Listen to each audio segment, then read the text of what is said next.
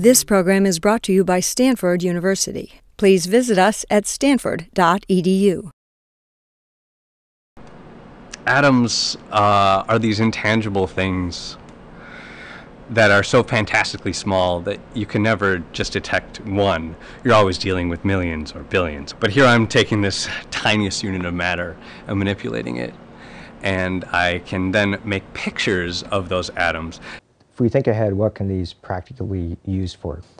We've shown that we can build two different nanostructures that have identical electronic properties. That's the equivalent of having two drums that sound the same.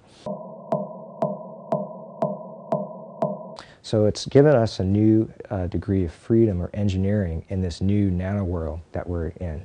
We can build different shapes that share the same properties. So think about that. It's easy to build different things and they have different properties. We do it all the time. It's very hard to build, say, two or more things that actually have all the same properties, but they might look and be shaped differently. And that's what we've done now for the first time in this nano world. So it's a new technique for engineering at these very small length scales. This is a control center for STM.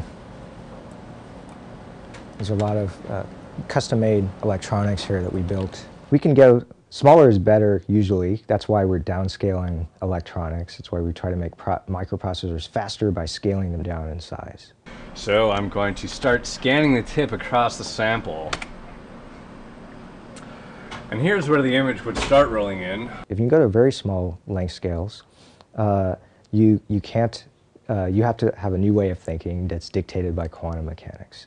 Well, this is pretty much real time right now. So to take an image, just like you'd see in our paper, it takes, about a minute or so. Now, at some point this is a limitation, but we also think that it's an area for exploration and a way to actually do more. And the way to do more is maybe not by scaling down something that we know works in our macroscopic realm, but it's coming up with something different. And what we're learning is that by going to very small length scales, there's many more degrees of freedom.